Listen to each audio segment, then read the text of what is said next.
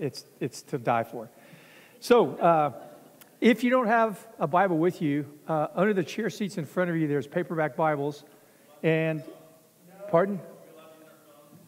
You can use your phone, but you better not sneak on the internet and look at news or anything, all right? You guys, Dave, look over his shoulder, okay? Keep an eye on him. Jeff, you got to watch the guy. Luke chapter 19, verse 28. It's page, if you're using a loaner Bible, page 730.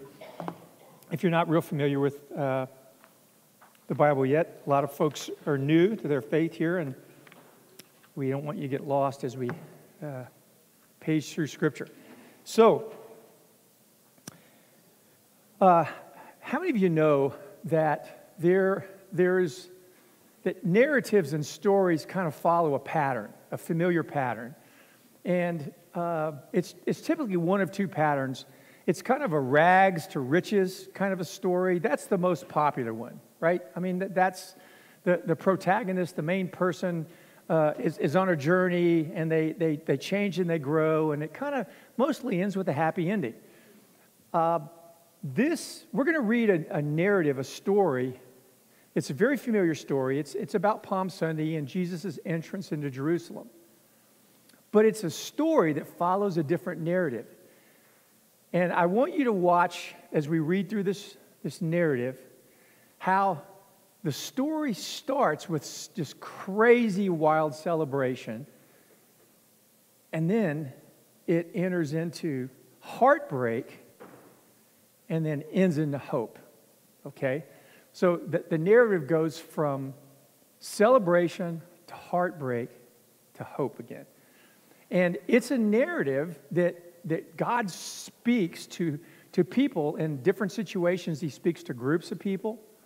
And this story, you have to understand, this story was just not written for us so that we could know, well, it was like a cool thing that happened in Jesus' day. This story carries an invitation. Because in our lives, oftentimes, we find ourselves in times of real positivity and celebration, and things are going well, and then there's heartbreak. And sometimes the heartbreak just, for many people, is the end of the story. That's where it ends. We're just stuck there. These kinds of stories tell us there's always hope. That Jesus wants to give us hope at the end. But this story also, as you read it, we're going to read about people who lived 2,000 years ago in a really different culture than ours, and they had some customs and things, and they spoke a different language that was really different from us. But they, as you read this story, the people we're reading about, they are us. They are us. And what I want you to see is the reason why this story goes from celebration to heartbreak is because the people don't get it. There's something really big that they don't get, and that God draws out through this story so we can learn from them. Because He wants our story to end in hope. He wants every story to end in hope. That's His will. But for stories that go from celebration to heartache, there's a reason that happens, and we have a role in it. So I want you to pay close attention. So let's start reading in Luke 19, verse 28. After Jesus had said this, He went on ahead, going up to Jerusalem. He went on ahead, going up to Jerusalem. As He approached Bethphage and Bethany at the hill called the Mount of Olives, He sent two of His disciples, saying to them, "Go to the village ahead of you, and as you enter it, you'll find a colt tied there, which no one has ever ridden. Untie it and bring it here. If anyone asks you, 'Why are you untying it?' tell him the Lord needs it." Those who were sent ahead went and found it just as He told them. As they were untying the colt, its owners asked them, "Why are you untying the colt?" They replied, "The Lord needs it." So they brought it to Jesus, threw their cloaks on the colt, and put Jesus on it. As He went along, people spread their cloaks on the road. And in other versions of this in the Gospels, it says they also waved palm branches. So yeah, most of you have palm branches right around you. I just want you to get one. Just wave it for a second, all right? Just Some of you are not palm branch waving people, but just do it for us right now. Okay, now hold on to it. I just want you to hold on. This palm branch, you think it means something because you've been raised in church, right? I'm going to disabuse you of the notion you've had today. And I'm going to show you what that palm branch means. And we're going to use it as a tool in getting us from heartbreak to hope. Okay, so just hold on to it. Keep it in your hand, literally. So, when he came near the place where the road goes down to the Mount of Olives, the whole crowd of disciples began joyfully to praise God in loud voices for all the miracles they'd seen. Blessed is the King who comes in the name of the Lord. Peace in heaven and glory in the highest. And these were from Psalms. These were Psalms of celebration. When the King comes when God comes on the scene, this is the kind of things that they shouted. So they were welcoming Jesus as he's coming to town. Now, it's a weird scene because Jesus is riding on a little donkey. And when kings came into town, they rode on big, powerful horses. And they had an army behind him. And Jesus' army is a bunch of children who are screaming and poor people and, like kind of the riffraff tended to follow Jesus. And so it's a weird scene, but everyone's really excited. The whole town is coming out because this huge crowd's coming into town. And Jesus is at the tip of the spear, so to speak. Some of the Pharisees in the crowd said to Jesus, "Teacher, rebuke your disciples." "I tell you," he replied, "if they keep quiet, the stones will cry out." As he approached Jerusalem and saw the city, he wept over it. Now, this is where it shifts from celebration to heartbreak. He wept over it and said, "If you, even you, had only known on this day what would bring you peace, but now it's hidden from your eyes. The days will come upon you when your enemies will build an embankment against you and encircle you and hem you in on every side. They will dash you to the ground, you and the children within your walls. They will not leave one stone on another, because you did not recognize the time of God's coming to you." Then he entered the temple area and began driving out those who were selling. "It's written," he said to them, "My house will be a house of prayer, but you've made it a den of robbers." Every day he was teaching at the temple, but the chief priests, the teachers of the law, and the leaders among the people were trying to kill him. Yet they could not find a way to do it because all the people hung on his words. Let me say something. So when he went into the temple, and you've heard the story of Jesus turning over the money changers' tables and where they were selling the animals. That was in what was called the outer courts. And the Jewish temple is on like the highest point in Jerusalem. And it's still there. There's still a place called the Temple Mount today that was in ancient Israel, where the temple was. It's got a Muslim worship place on it. When you looked up at that, there was an outer court, then there was several more courts, and then there was the temple itself. And the temple was huge. It had gold on it, and when the sun hit it, it just, you were just caught with awe because it was so beautiful. White stones, and it just was a masterpiece of design. Well, the largest area of the temple was for the Gentiles to come and worship. And that's where all the money changers and everybody did their thing. And there wasn't anything wrong. Historians will tell you, there wasn't anything wrong with money changing hands. They weren't, according to Jewish records in that time, they weren't making exorbitant kinds of profits on it.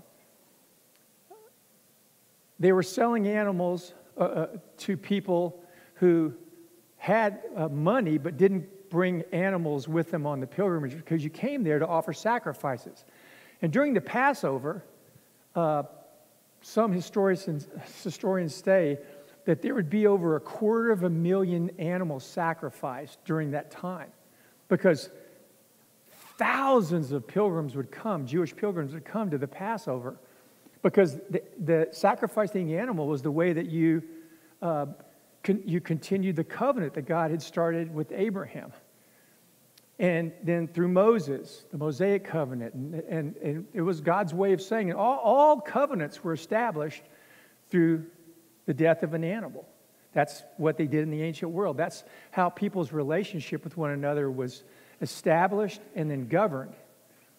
And so when Jesus came in, he saw the temple, and he saw no place for the Gentiles, the outsiders. And so he went in, and he had warned them when he started weeping. He gave them a warning. We'll look at that in a second. And then when he went in there at the temple, he just kind of continued the warning. He turned the money changers' tables over, and he drove them all out. Now, after he left, they're all going to come back. He understood that. But he was making a point. He said, my house, God's house, is supposed to be a place where all the broken people and all the outsiders and all the marginalized and everybody can be welcome. So, let's go back for a second and look at the story. I mentioned to you before, and I hope you caught it, how there's this parade and celebration, then all of a sudden Jesus kind of just ruins the party by all of a sudden he starts weeping. And he tells them why he's weeping.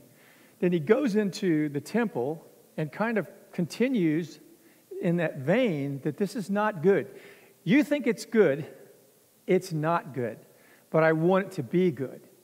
And so he starts off coming into town on a donkey. And he's coming in as the king that they needed. He's coming in as the king they've been looking for, that all the prophets pointed to, that everybody said, and they'd already seen all the miracles he'd done, the people he'd forgiven, the lives that he'd changed. And he had, at this point, this is the last week of his life. And if people tell you that Jesus was just about being a good teacher, or he's some sort of political prophet and savant, the Gospels are not structured that way. The Gospels are structured to show you that he came to suffer and die in our place for our sins. Each gospel records the longest, the most detailed part of Jesus' life is the last week of his life. And the last week of his life was all about his death and resurrection. And so people who just want to use Jesus as an example for all of us, he's like a political template or philosophical template. They're not getting what he was coming to do and who he was. They don't like the implications of it, and so they try to tell you that's not what it's all about. They're wrong. You can just look at the structure of Matthew, Mark, Luke, and John, which are the narratives, the only narratives we have about Jesus' life, and they tell us a different story than what those people are pushing, okay?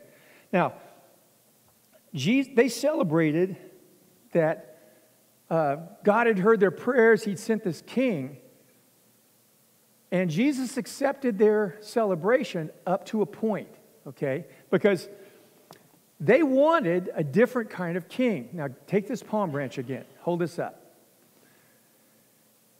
What that palm branch symbolized in that time was well understood. There had been a group of Jewish people who had pushed off Roman rule for a short time earlier. They were called the Maccabees. And when they took over and they defeated the Roman army temporarily, they came into Jerusalem being greeted by palm branches. And these palm branches became a symbol of a political revolution. They became a symbol of defeating the Romans and throwing off Roman rule. And so Jesus purposefully chose, according to prophecy, to come into town not on a symbol of military political might, a huge war horse. He came in on a little donkey to subvert that idea. But the people held out the palm branches because they wanted a warrior king. Jesus was coming as a suffering king. He was not going to win by making other people die. He was going to defeat all their enemies by dying himself. And then he was going to call them to that life of dying to themselves and finding life. Because Jesus said, if you want to hold on to your life, you'll lose it. But if you lose your life for my sake, then you'll find it. Now, it sounds so counterintuitive, but that's the truth. That's the way it works.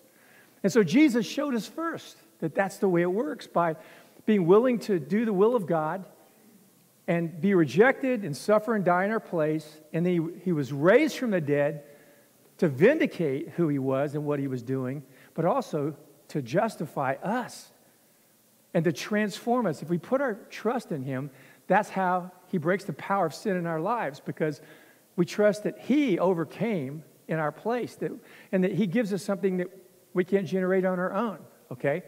It's a really wild story. The gospel is an amazing story. So, they wanted a warrior king like King David.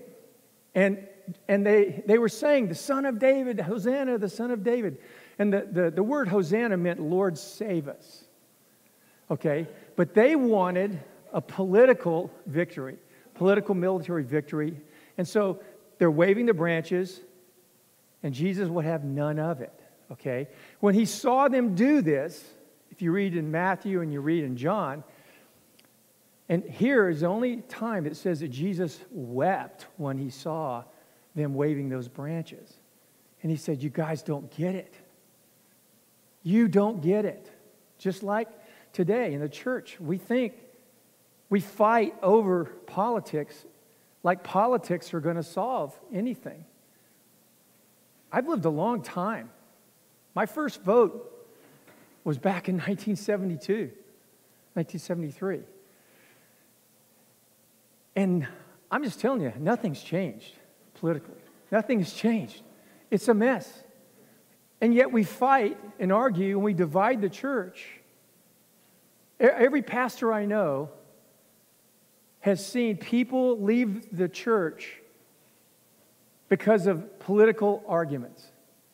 What a sad, sad state of affairs when the body of Christ is torn in two around politics, right? So Jesus saw what they wanted, and it broke his heart. And so he was not going to be the kind of king they wanted. And when he saw what was going to happen to them when they rejected him in that moment, he said, you've read it, let me read it again here. The days will come upon you when your enemies will build an embankment against you and encircle you and hem you in on every side. In other words, they're going to utterly destroy. Rome is going to utterly destroy Jerusalem. That happened 40 years later. Literally, the city of Jerusalem was leveled to the point where there was not one rock, and the whole city was made of stones. It was like someone came in and just, like there was a stack of Jenga blocks and just swept it off the table, and there wasn't one stone left on top of one another. The Romans burned the stones, because you can actually do that. Jesus saw it. Now, this is one of the things we have to consider. When we want what we want, whether God wants it or not, it will lead to heartbreak. If we pursue what we want, when we want it, just because we want it, and we feel validated. Now, let me parenthetically, do you think it was a bad thing for them to want to be free of Roman rule, the taxation, the occupation, the suppression, all the trouble? Was that a bad thing? The answer is no. Just in case there's no trick question. It wasn't wrong for them to want that. But they wanted it more than they wanted Jesus. He was what they needed. And that's what happens to us. These palm branches represent what all of us do. I do it and you do it. They did it. This was the most extreme example of it you'll ever find. Because the very people who at this point are saying, Son of David, Hosanna, Hosanna, a week later after he's arrested, and they see he's not going to be the military king that they want, the warrior king, they shout, crucify him. Whose will did they want to be done? Their own. This is what we do as people. This is the universal human malady. And it's hard to humble yourself and say, God's way is better than my way. It's hard to do that sometimes. When Jesus was asking them to trust him and to follow him, even though he was going to be rejected, he was telling his disciples that. They were scratching their heads. If you read the Gospel of Luke and Mark and Matthew, as Jesus gets towards this last week of his life, he begins to tell everybody, and tells his disciples, listen, this isn't going to end well, but this is the pattern of life that I'm asking you to embrace, where you follow me and you lose your life and then you find it. And I'm going to show you how to do it. And I'm going to give you the grace to do it, because what I do is going to be something, if you believe in me, you'll be able to do what I did. I'll give you a new life. I will help you to lay your life down if you trust me. I'll help you walk that walk and not just talk it. And so this was their reaction. And here's the thing. They wanted freedom from Rome more than they wanted freedom from their sin. This is what we want when we hold on to the palm branch. We want freedom, a certain kind of freedom that suits our desires, but it isn't really what God has. It isn't the kind of freedom that really would give us life. They wanted freedom from Rome more than they wanted freedom from their sin, because they would have been happy for Jesus not to die on the cross, but to make the Romans die. But that wouldn't have saved them. That wouldn't have solved anything. It doesn't. So, in the temple, Jesus underscores his warning, and he turns the tables over.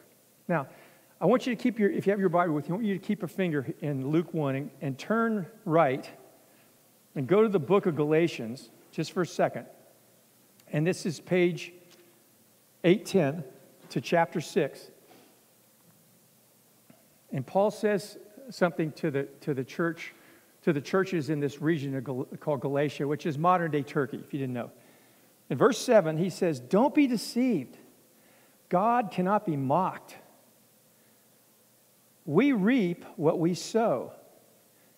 The one who sows to please their sinful nature, from that nature will reap destruction. The one who sows to the Spirit, to please the Spirit, from the Spirit will reap eternal life."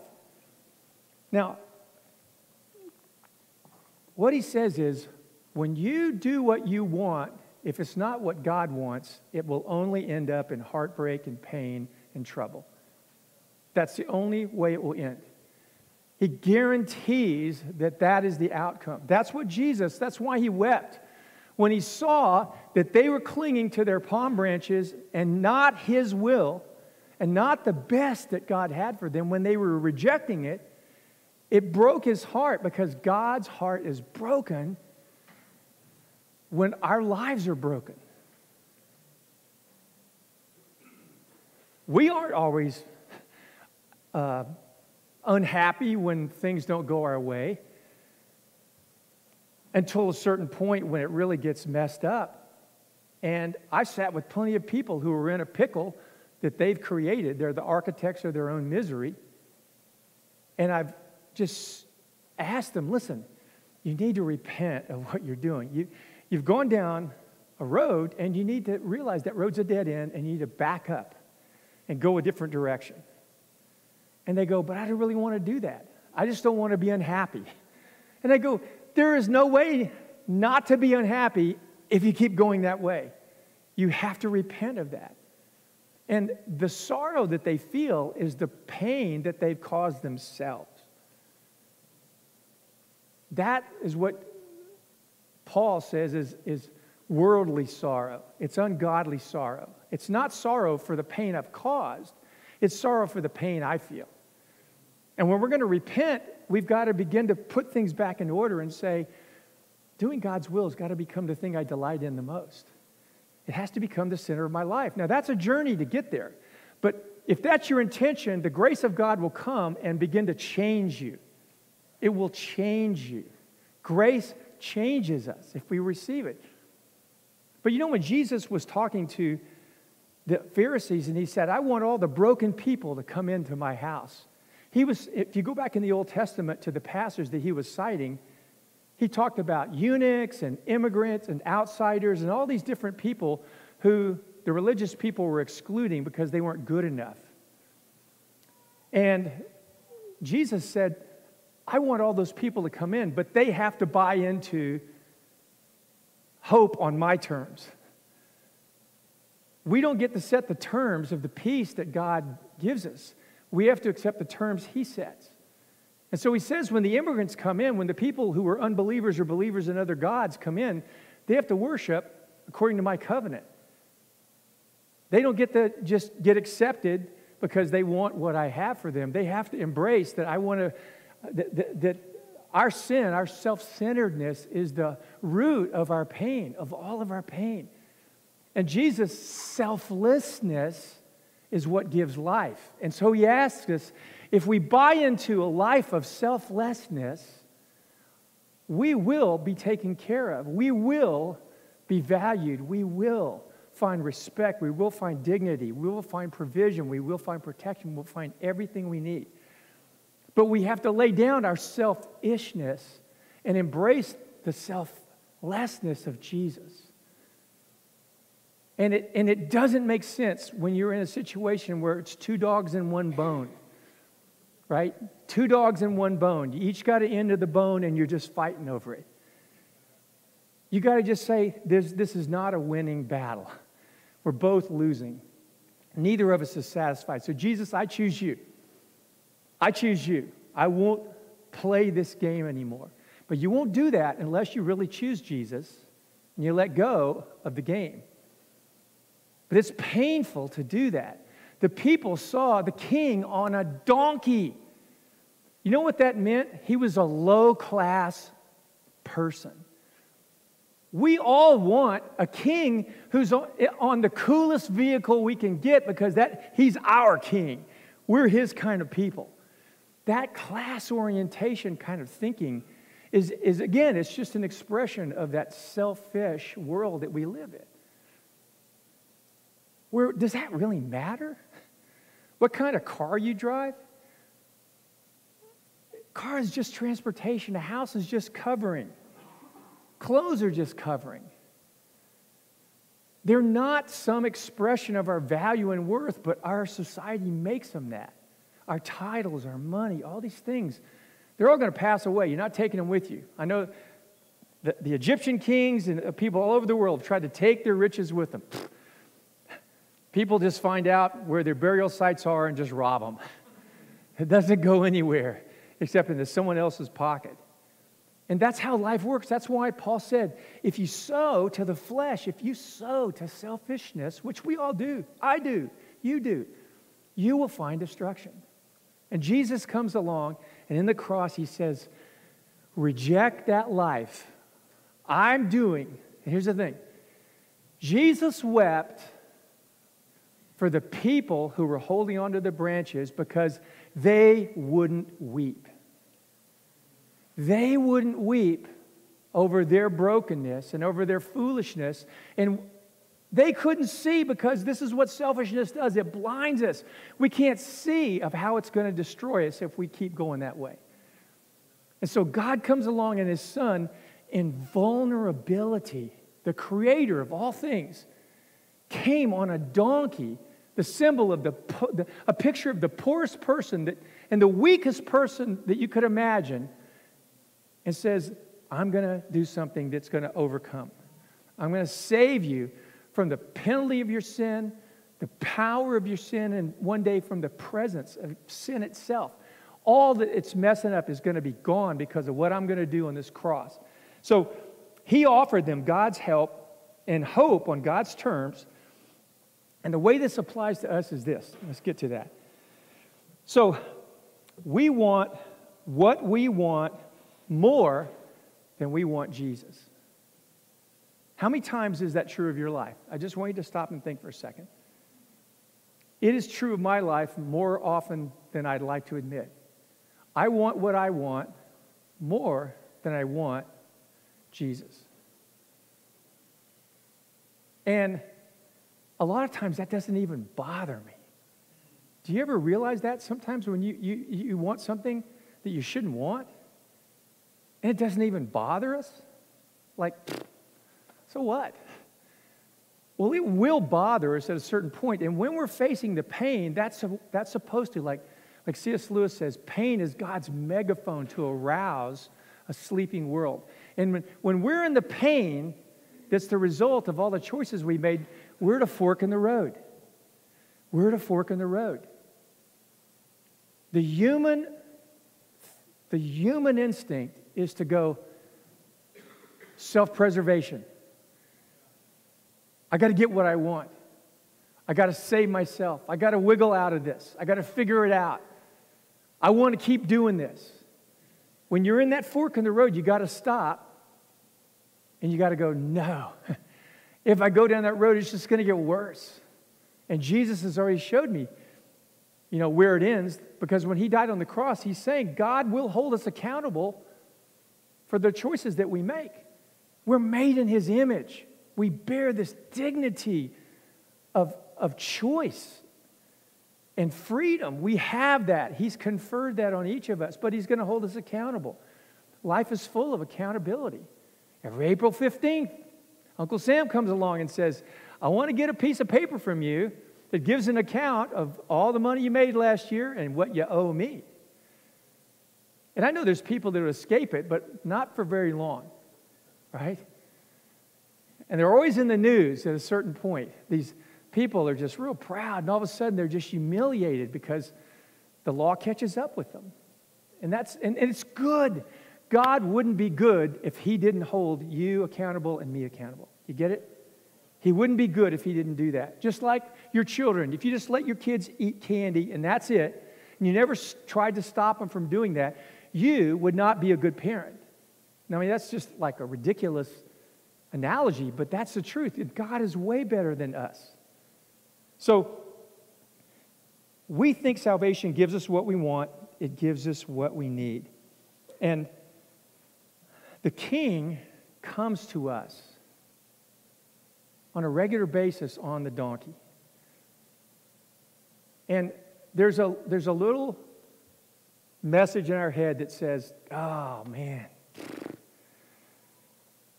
that's just humiliating. That's just humiliating. This gospel thing, there's got to be something better than this. Got to be some option.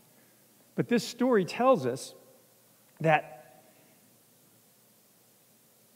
the king was rejected and suffered and died in our place because we wouldn't say no to what we wanted. He didn't have to do that. He did it for you. He did it for me. He did it for everybody.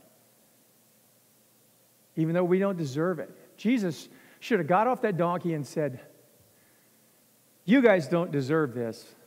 I'm going home. You look at how you're treating me. All I've done for you, and I know if I keep going into Jerusalem, I know what's going to happen in a few days. He knew that was going to happen, yet he chose that road. And the power of that goodness, and like the song that we were singing earlier, pour it out. The waves of forgiveness are coming if we embrace the king on the donkey. They come, they wash over us. This morning I was thinking about this. I just wept. I felt them washing over me in a fresh way. I was singing that song earlier this morning as I saw it on the set. I got my guitar out and I was just playing it and worshiping the Lord. And it just struck me. It was so, I felt that the lyrics were so autobiographical. Oh, the depths of your mercy that saves a wretch like me. And the waves of forgiveness, your blood that covers me, the blood of Jesus that he shed on the cross, can cover us and begin to free us from that selfishness. And joy comes with that. And the Lord wants, here's the thing. this story ends with Jesus going into the temple and warning the people. But if you read, let me read this passage to you in Matthew. Here's what Matthew says happened also. In, Matthew 21, it says, Jesus entered the temple area and drove out all who were buying and selling there. He overturned the tables of the money changers and the benches of those selling doves. It's written, my house will be called a house of prayer, but you're making it a den of robbers. The blind and the lame came to him at the temple, and he healed them. But when the chief priests and teachers of the law saw the wonderful things he did, and the children shouting in the temple area, Hosanna to the Son of David, they were indignant. Do you hear what the children are saying? He said, yes. From the lips of children and infants you've ordained praise. And he left and went out of the city. Jesus wants to make the temple, the people of God, a place of hope again. But what turns the temple from a place of robbers, takers, to a place of hope is that we recognize where we're trying to be the ones who call the shots, where we're trying to have things our way, even, no matter how good intentioned we might be at that moment, when what we want collides with and clashes with God's Word, His truth, and His love in Jesus, we're wrong. We're just wrong. And in the moment, we may not feel like we can accept that, but we have to. We have to die to what we want at that moment and say yes to Him. And so what I want to ask you to do today is the Lord's trying to restore to the church, because the church in America is a mess. We're a mess. We are. We just are. We just love superstars. We love money. We love pleasure. We love to be entertained. We love to be distracted. And we're like them. Do you understand? We're singing, Jesus, Jesus, Jesus. Give us money, give us pleasure, give us comfort, give us health. That's what's being preached all the time, and the cross isn't at the center of that. Jesus will bring those things. He will take care of us. But we've made those things more important than Him. We have. And so the only way that we rectify that, the only way, the Lord is here. The Lord never leaves His church and His people. He doesn't. He never leaves us. But if we don't recognize He's the King who rides on a donkey, and we embrace that King, we don't get what He has for us. And He stands there and goes, here I am, embrace me. And we hold on to the palm branches and we go, no, we're waiting for this King. We're waiting for this one. This is who we want. And so this restoration is going to come through repentance. It's going to come through repentance. It's going to come with us saying, I will not be the one who calls the shots. But with God's help, I'm going to embrace the selfless life of Jesus. I'm going to embrace it. I'm going to walk it out where I live and work and learn and play with God's help. So we're going to take the Lord's Supper. And if guys in the worship team, if you could come back up. What I want to ask you to do is, as they're coming up, we're just going to take a couple of minutes of silence. And what I want you to do is ask the Lord this. And He will show you if your heart's open. He will show you if you'll open your heart up and you'll say, Lord, not my will, but your will. Is there anything in your life right now where you want it more than you want Him? Is there anything that you're really focused on right now?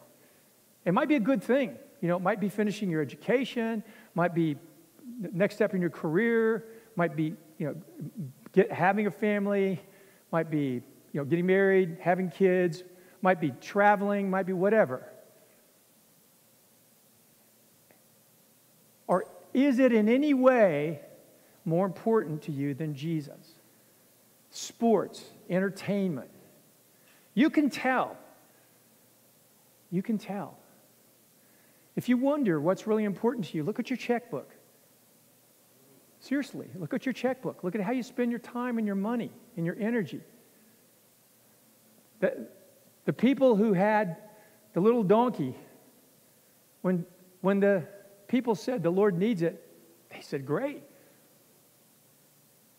But there's a lot of us at a given moment would just say, no, you can't have that donkey, Jesus.